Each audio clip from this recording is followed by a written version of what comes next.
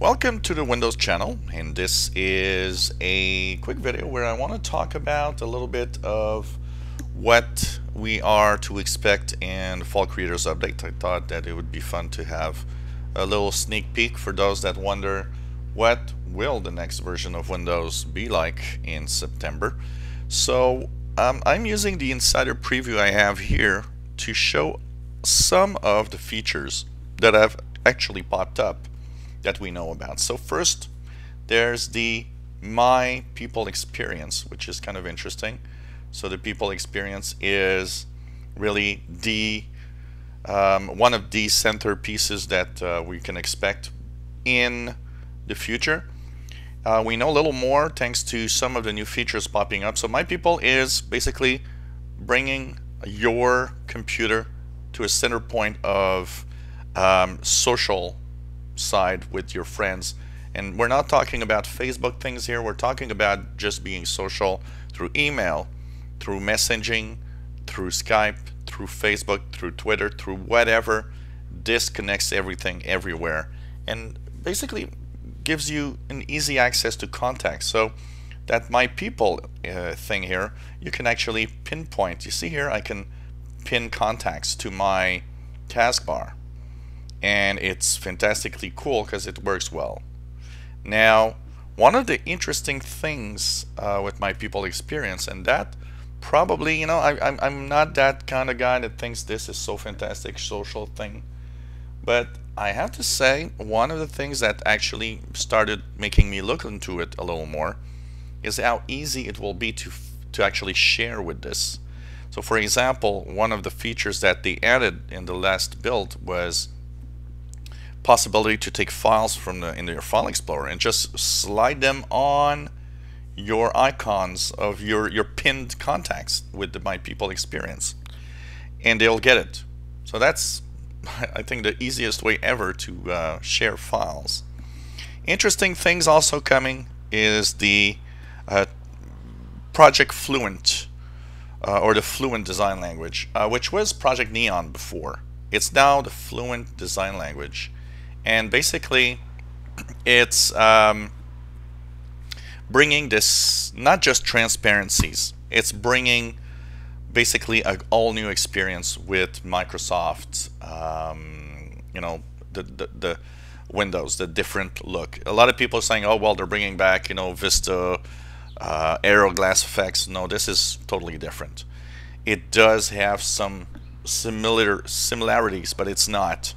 It has, as you see here, look at my mouse pointer approaching.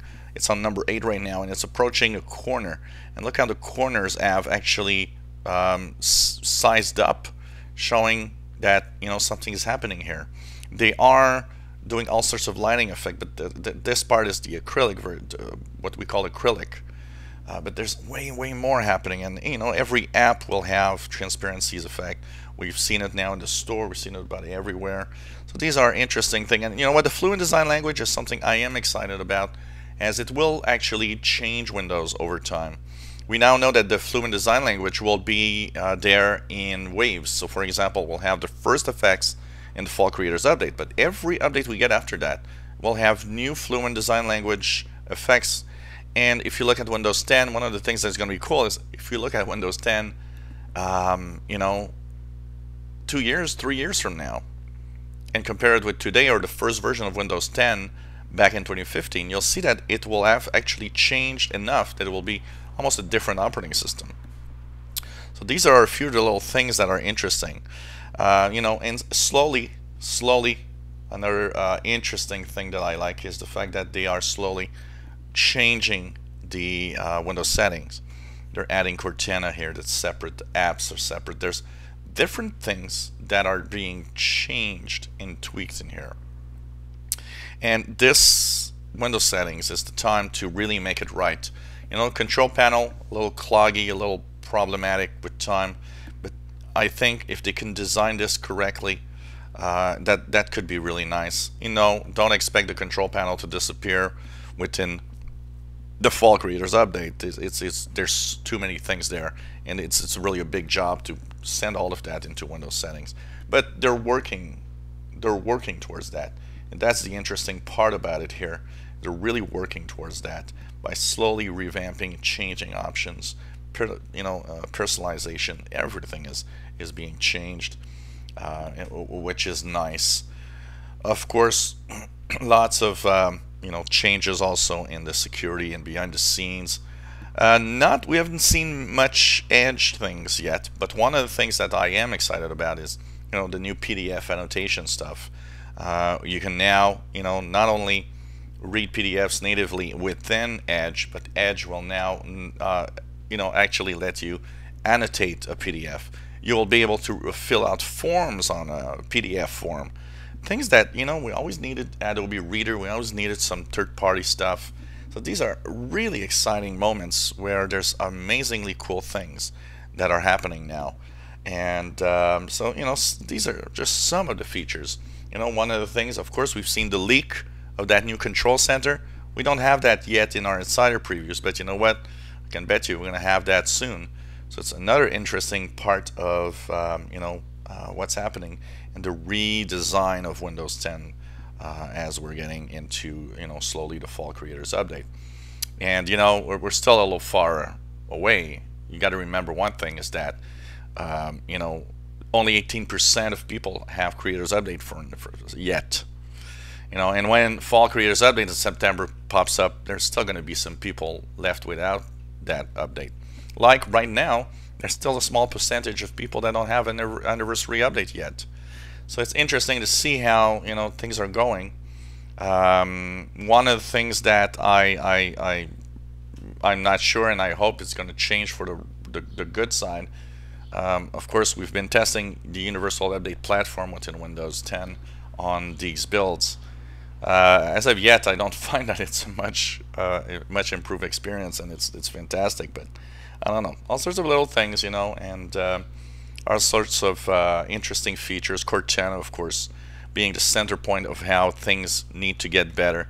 New commands, new ways of doing things. Android, if you have an Android phone, Cortana installed on it, notifications pop up. I already see some notifications personally from when my battery gets below 15% on my phone. Actually shows in my PC. I like that. When you get a call on your phone, a notification that pops up on your Windows 10 PC. I like that. And not just that, the possibility to, from your PC, because you can't reach your phone, decline the call or send it a specific message or an SMS. These are all interesting features, and it's showing us that slowly they're tweaking that Windows 10 operating system. And once again, I just want to say, because I get a lot of people say, well, why didn't they just do that, all of it, and decide to publish Windows 10 when all is finished? Windows 10 is finished, and what I mean by that is it's a complete operating system that you're using. It's just that it is way different from the past. Windows 7 was finished. They weren't adding anything to Windows 7 after it.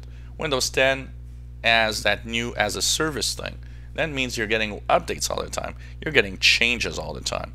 And that is Windows 10. It's not a question of not being finished or not. It's a question that it's a living operating system. It's evolving all the time. And you know what? I think that's the cool thing of Windows 10 also.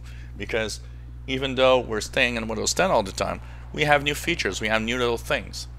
Now, some of them, like in Creators Update, one of the things that I was saying is, hey, nobody will notice much of the changes unless you really play along with your system. Well, with the Fluent design and everything, I hope that the Fall Creators Update will actually bring some new highlights and new stuff that people will notice once they are in the operating system. But of course, without shocking them to a point where they don't understand what they're doing. And that's also an important thing to remember. So this was my little quick update, I would say, to the Fall Creators Update, giving you a little sneak peek of quickly the new features we know of that we are testing as in the insider builds. And of course, as we go along, I'm thinking of probably doing a little update once a month of where we're going in the direction of the Fall Creators Update. If you enjoy my videos, please subscribe, give us thumbs up, and hope you enjoy the videos that I post. If you have any comments, questions, let us know. What would you like to see in the Fall Creators Update?